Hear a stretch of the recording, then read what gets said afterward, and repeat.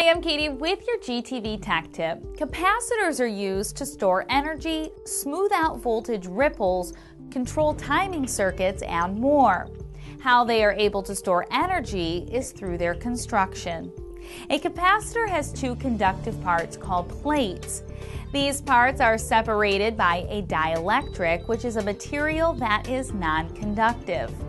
As an electrical charge is applied to the plates through the two external terminals, an electrical field develops across the conductors.